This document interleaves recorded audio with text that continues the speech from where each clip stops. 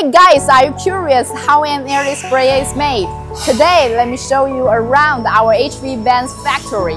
First, let's go to the first floor, which is our CNC machining workshop.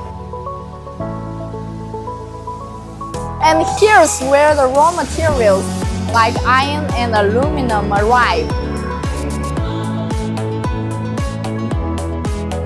Our team cuts and processes them to size. Then in the CNC machining workshop, parts are precisely shaped with Haas machines, keeping everything accurate in size. By the way, quality checks happen at every stage, making sure each component meets the standards. Then let's go to the third floor, where workers assemble everything into a complete sprayer. Each machine is tested for at least half an hour before it's approved. Once they pass, we'll pack them up here and deliver the finished products to the fifth floor.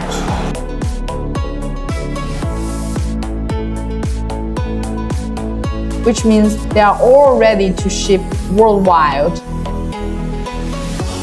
Okay, here's another question. Do you know what HVBAN's second floor and fourth floor are for?